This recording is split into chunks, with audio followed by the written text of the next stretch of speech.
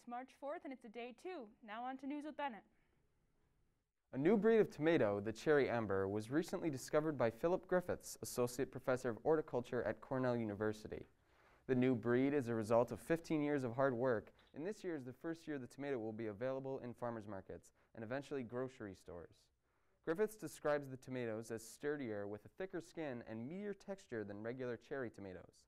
Petra Pageman, the co-owner of Fruition Seeds, describes the tomato as, quote, beautiful and compelling, with its metallic gold stripes and sweeping trusses, which are the fruit-laden branches of the plant.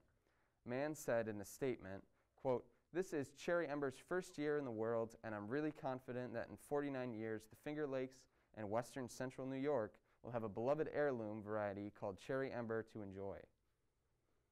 Today, Capitol Police were forced to prepare for another assault after acquiring intelligence of a potential plot by a militia group only 2 months after a mob of Trump loyalists and extremists attacked the Capitol building. Yesterday, House leaders unexpectedly moved to vote on policing legislation so lawmakers could leave town, according to an aide familiar with the planning. The plot seemed to be inspired by the pro-Trump conspiracy theory propagated by QAnon. Intelligence analysts have spent weeks tracking online chatter by adherents who believe that March 4th will be the day Trump would be restored to presidency. Some officials described the threats as aspirational. The group was not named, and even influential QAnon followers call March 4th a, quote, deep state plot. A 28-year-old female named Aliyah Kimbrough was arrested for stealing a car with children inside. The children inside the vehicle were 6 months old, 2 years old, 5 years old, and 6 years old. The police discovered the car being driven near Erie Boulevard on East Thompson Road with the children still inside when they were arrested with the woman. Please stand for the Pledge of Allegiance.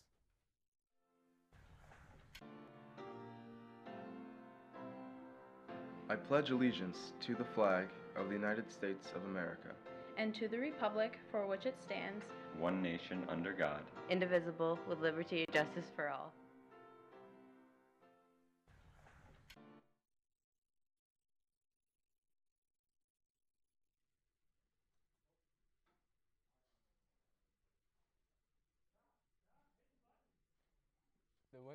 The weight room will close at 5:30 on Thursday, March 4th. Please plan accordingly and have your ride on time. Contact Mr. Eschbacher with questions.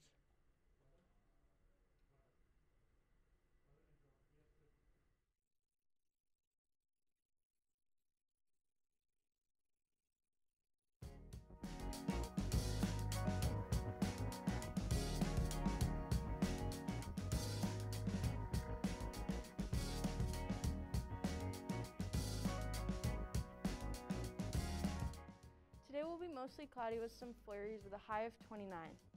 Friday and Saturday there are expected snow showers with highs in the upper 20s. Sunday will have partly cloudy skies with a high of 28. Monday and Tuesday will be mostly cloudy with a high of 41 and 47. Wednesday will have possible rain showers and will warm up to a high of 58. I'm Gabby with your weather.